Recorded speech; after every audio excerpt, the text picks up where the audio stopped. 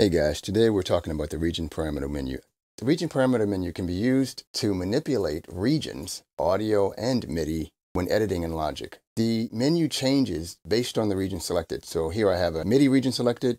As you can see, quantize is available, and it isn't available initially when I select an audio region.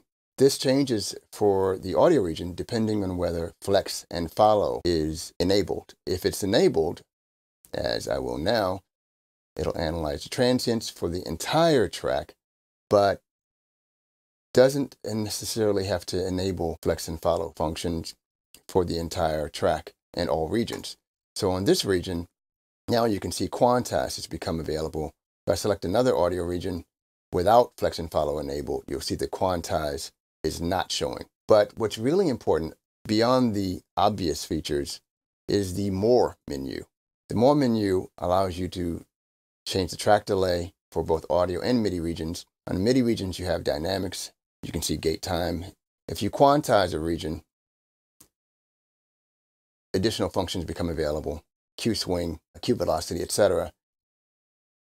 In the audio menu, there are things that are available and they become unavailable if flex time is enabled. So let's select a piece of audio and play what is a guitar track on an R&B song.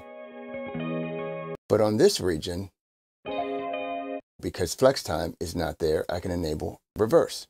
People are always asking about how to reverse a region in Logic. Well, in region parameters, you can do that pretty easily without destructively editing. Really simple. So it's also effective when crossfading between two audio regions. So if I select an audio region and I want to fade that, I can quickly use the fade tool to crossfade between the regions. But here, if I select that fade, you'll see that the fade out parameter can be changed really precisely via this fade out menu here. You can change the crossfade type, equal power, the S-curve crossfade, which if I zoom here, you'll be able to see it a little better.